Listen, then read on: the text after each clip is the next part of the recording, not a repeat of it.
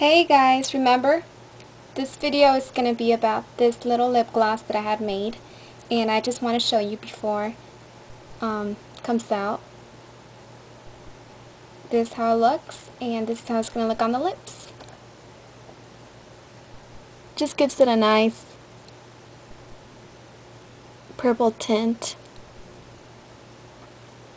and it's extremely glossy because it's Vaseline. So pretty much this is what it looks like, and that's what you'll be making. Bye. Hey guys, today I'm going to be showing you how to do a really quick and simple lip gloss. Pretty much you're going to need a little container, and I got this container at Big Lots in a really big bag full of small containers like this one, about 3 of these, and a bunch for traveling. Also, this is a great way to use any eyeshadows that have been cracked or they're really loose and everything.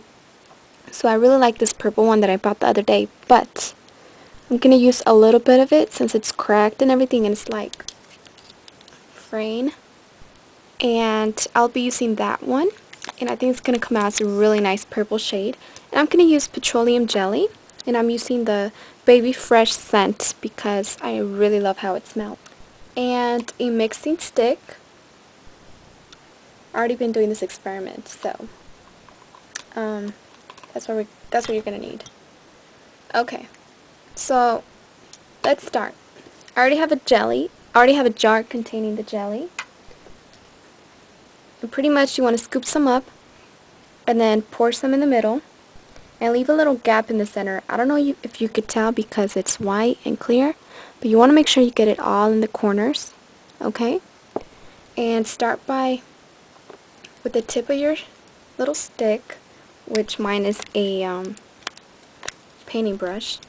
Grab some of the color and start by pouring it in carefully. Well, this one's really cracked. See how it all just fell? And now look at my eyeshadow.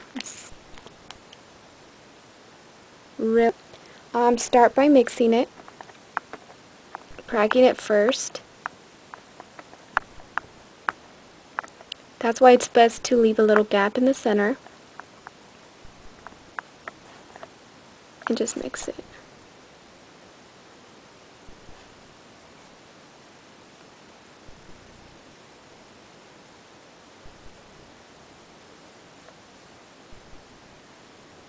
Also, another really great idea is to actually put in a little palette.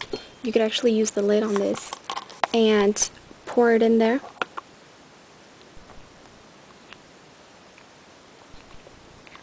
Pour it all in there. Mix little by little in the jar.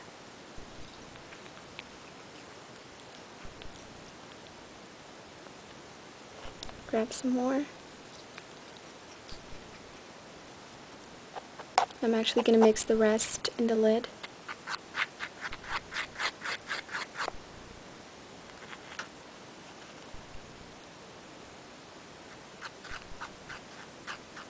And just pour it back into your jar.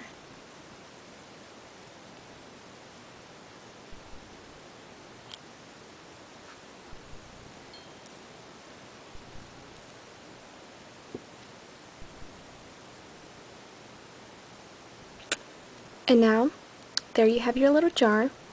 And we're going to set this in the fridge for about 1 hour. There you have it. Now, I'll be showing you how it looks at the end, but pretty much if you open it up,